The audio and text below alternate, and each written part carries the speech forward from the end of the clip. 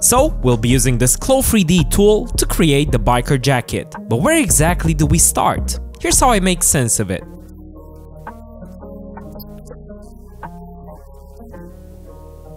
And no, this is not some Facebook conspiracy theory, but rather how designers see the bigger picture. A fancy blazer, a trench, a bomber jacket, they're all t-shirts.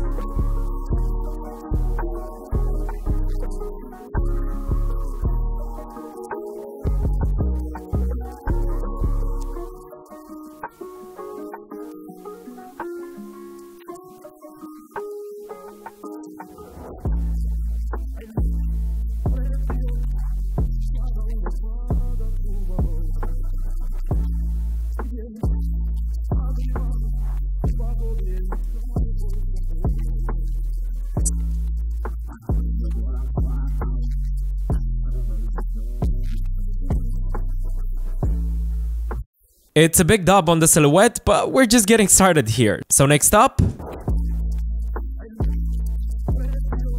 we'll use internal lines to add every single seam from the original.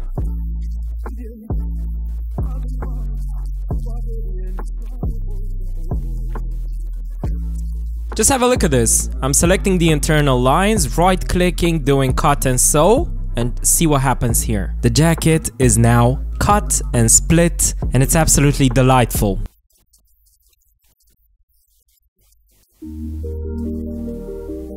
The design is basically done, but I couldn't help but feel there were just too many components. And did I mention that we would make it out of top grain calf leather, and that Andrada has never sewn leather before in her life? And we both feel like she might just be ready. So, in the left corner, the mean green sewing machine Billie Jean who doesn't like custard cream. And in the right corner, made from over 400 euros worth of top grain leather. Oh my god, will we regret this? The Balenciaga inspired biker jacket. Ladies and gentlemen, let's get ready to rumble! Too much. Whoops. We only managed to mark the leather and cut the individual components, which was a bit anticlimactic since we didn't face our main fear, the sewing part. But you know what they say, be careful what you wish for. And the next day the wish was finally granted.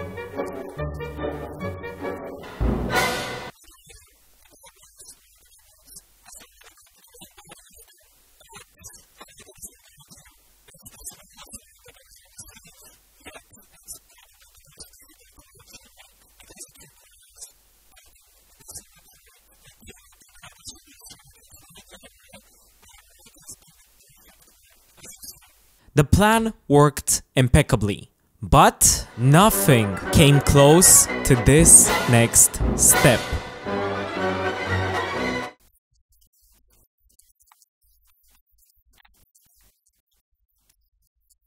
What I'm trying to say is sewing a square inside of a square hole is already one of the most difficult jobs. Now try to do it without a leather and make one of the pieces a lot stiffer through quilting. As much as we dreaded this next step, we couldn't postpone it anymore.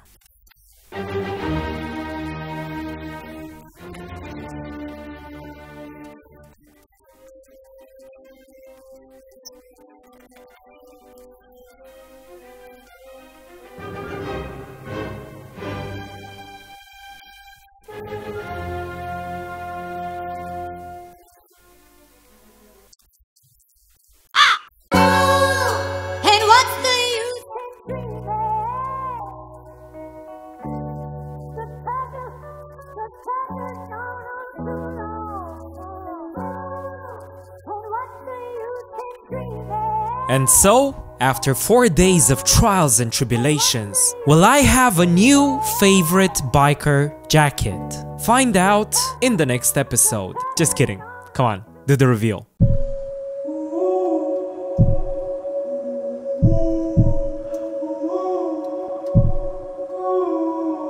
This is Bika, my grandma. I went over to see if she had any pictures of me wearing the Ferrari jacket. And while I was there, I couldn't resist but have her model, which was so fun because she seemed to really enjoy the attention, the cameras, the lights, everything. Now I know where I got that from. I wanted to know what she really thought of the jacket.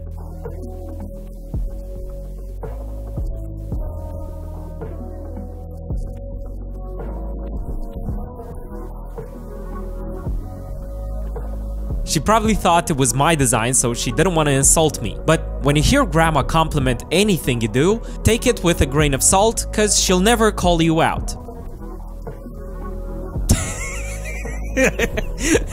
Or maybe she will? Balenciaga, next time you want to put out a design, you know who to call for an opinion. And all jokes aside, it was time to finally ask about the Ferrari jacket. And what she had to say literally shook me to my core.